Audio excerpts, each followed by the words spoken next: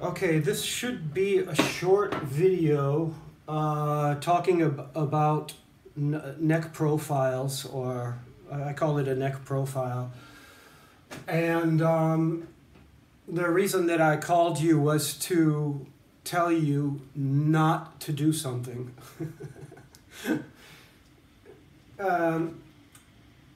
This is the violone, bass violone. And the neck is already glued.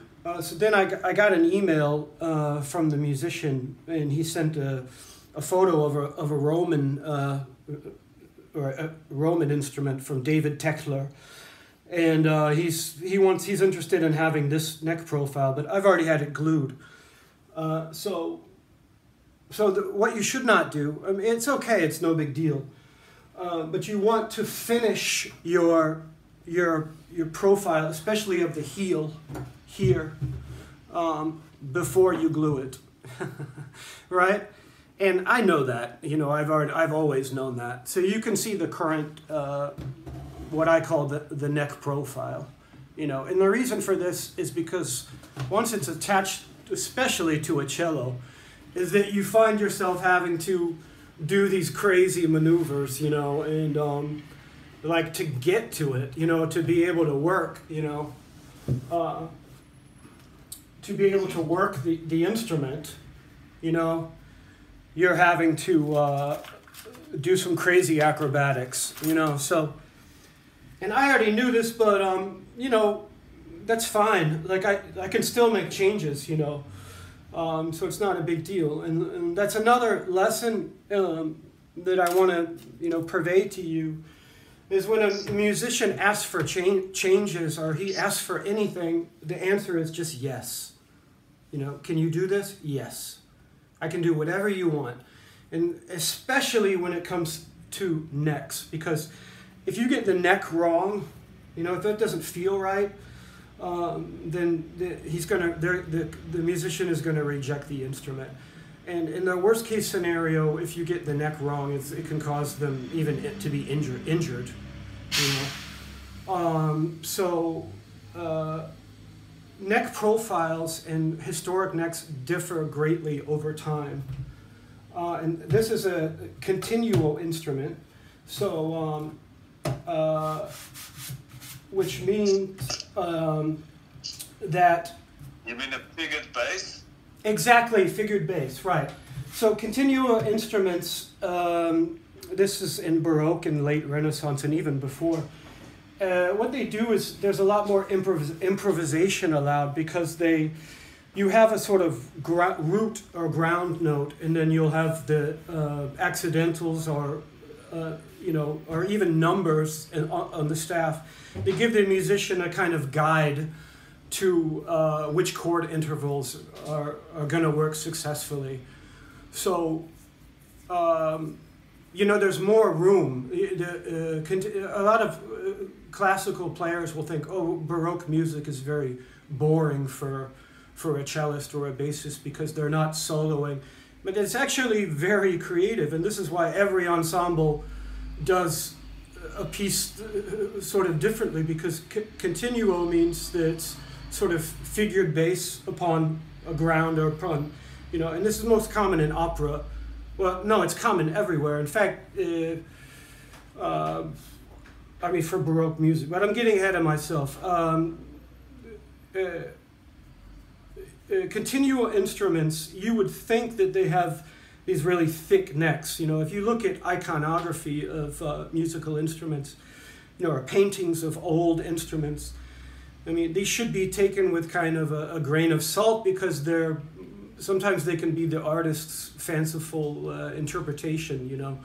And other times you can really see, like, that really what it was. But you see these, like, baseball bats, you know, for necks, you know. And because continuo players, although they were improvising, they're not obligato or solo instruments, so they really, you know, it's really not a virtuoso sort of thing to where you need to be up here and you know, playing rapid, you know, passages. So in iconography and in historic necks, they can tend to be thicker.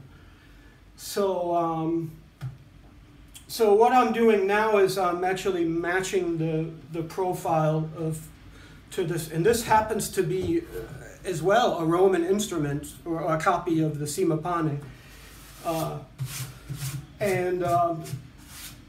So what am I trying to tell you? I'm trying to tell you, I'm going to show you some different neck profiles. This is really cool. It just happens that, like, where I am now, when I looked at the profile this morning of the David Tekler, this Roman, it's very thin, you know, it's almost like a soloist instrument. But I had actually done almost exactly what he did, so it's really not a lot of work for me. You know, even if it was more work, you just say yes, you know, because you're in service of the musician. I think a lot of violin making in the late Renaissance and early Baroque and onward, it wasn't this hohe Kunst, I don't think, this revered class. They're just like shoemakers, or they're like tradesmen, you know. So they were in the service of the musician, and I think a lot of violin makers forget that they're you know, they're doing the highest art, and they can get this sort of God complex, you know, when they're crafting tone. If they get good at what they do, they think, wow, you know, and in the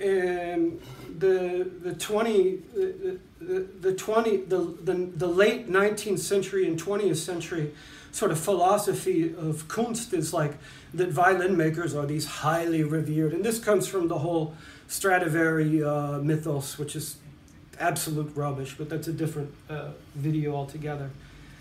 So yeah, I'm going to do exactly what he wants, because this is really important.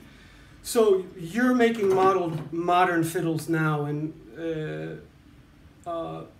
modern necks are going to be different, completely different, you know. The best way to demonstrate? So I'll show you, this is it's not quite ready, but this is how I would do my neck profile, and you can see the difference. This is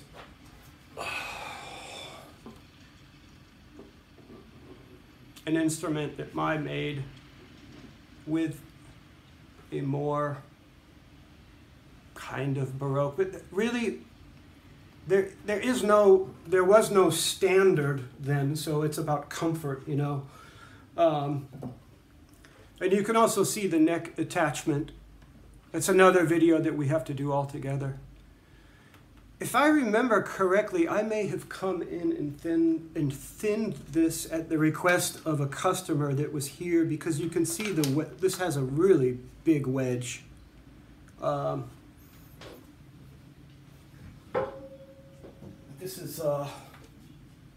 This may be a little bit better, where you have this kind of slope. Where's the violin neck? I just had it. Yeah, this is really not a very good way to... Okay. All right. So here is a historical neck profile. And this is really interesting, actually, because it has the same... this has a neck as block attachment, which means the heel and the top block are actually the same. So, you know, when you make your ribs, you're making a top block, and then you're mortising the neck into the ribs through the top, right? But as you can see on this instrument, it's a different... We're going to do another video on neck attachments. Right now, we're just going to focus on profiles, neck profiles, and you're going to need to do this. So, right, this is an original neck with the original neck as block, and you can see that the top plate sits on a sort of shelf, and that adds even more strength, you know. So, but the thing is, this is not a Baroque violin. It's actually a transitional or classical instrument, and I absolutely love it. It's just, it's so freaky. The arching is so freaky. But I guess the point I'm making is there really was no standard, and I may put some photos like like here when I edit this video of some crazy necks where you're just like, whoa, you know. So here's the thing you need to know when you're talking to musicians. You want to get their feeling, whether they like thin or thick necks, or what is the target period that you're after, you know? Are they playing late Renaissance repertoire, you know? So normally when I conceive of a continuo instrument, and I really like thick necks, but the musician might not always want that. Now, this is going to Tafel Music in Toronto, Canada, but the musician who's commissioned, when he's the principal cellist, right? But when he retires or moves on or does anything else, this will stay with Tafel Music. So the next continuo player that comes is going to may actually say, wow, this is a pretty thin heel for continuo instrument. Or most likely, most musicians really don't, they're used to thin modern necks. The really HIP, historically informed performers who own a Baroque violin with an original neck, some of them may prefer thicker necks. I prefer thicker. But the point is, I'm doing what he wants, and he knows what's best. So you're in service of him. I forgot what I'm trying to tell you. Yeah, so do not finish your neck profile if you can, especially the heel, because this looks pretty ugly. But the best way to, I find, and I was just thinking about this again today, like, is it really faster to use the rasp, or is it because the knife is usually the cleanest way, right? But you get into this gray area where you're working on end grain, you know. I don't know if you've tried to ever work when you're making your racks or doing carpentry. You try to cut the grain on the end. I mean, it's really difficult. So I found that rasping is the easiest.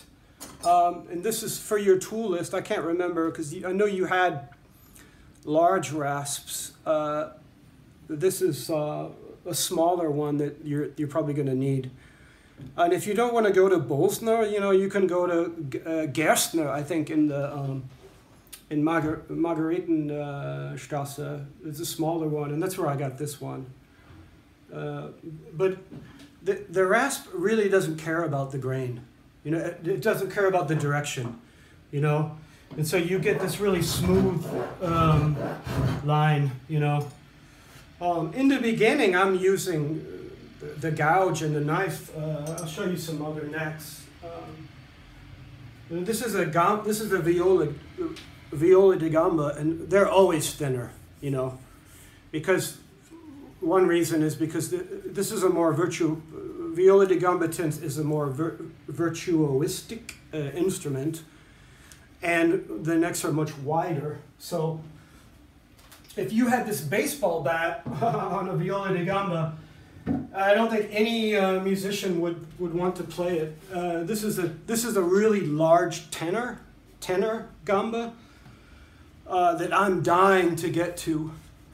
But we'll get. You see, it has a similar. This neck attachment system is the strongest, and we're going to do a video on this now. But it actually has. If you look in Shapes of the Baroque,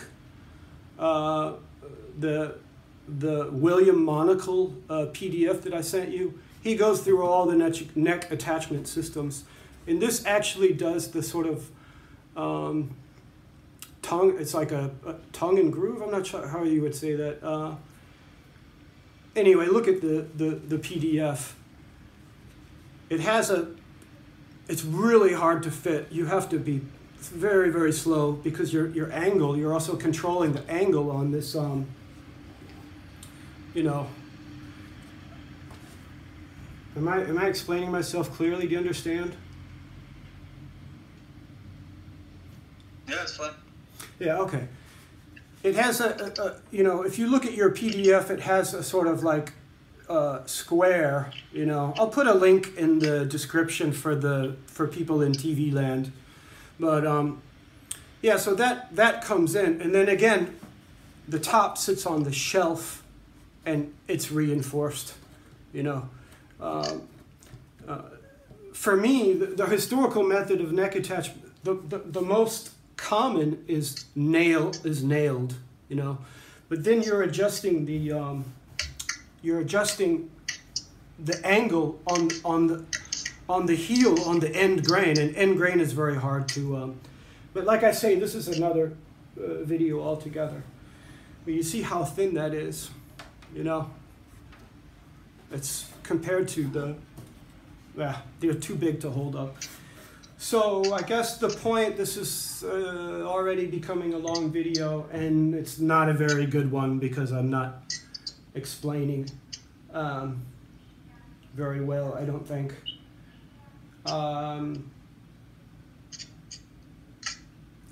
Yeah, okay, so I'll put some photos of some crazy necks also. And the photo that we're going to put up is for another cello that I'm working on now, and it's just nuts. It's crazy, crazy shape. You know, like I say, some players prefer this. So the main message for today is finish this before you glue it, right? Because you may be eager to set it, and you know, what I actually do is temporarily glue, which is, I'm almost to that stage now to where this is the crazy fingerboard. I will temporarily glue it with just 3 spots, you know, and then I'll finalize my profile with the fingerboard. The fingerboard's a little bit too thick, but again, man, this is really crazy. Like, I looked at the, I still have some thinning to do on this side, but I looked at the profile of the David Techler neck, and I looked at this and I'm like, holy crap! Like they're really identical down to the amount. There's a little bit of wedge here, so I was like, well, that's great, because, you know. So we came to the same conclusions. It's just a cool thing. It kind of blew my mind. Like, you know, he's not a Roman maker. He's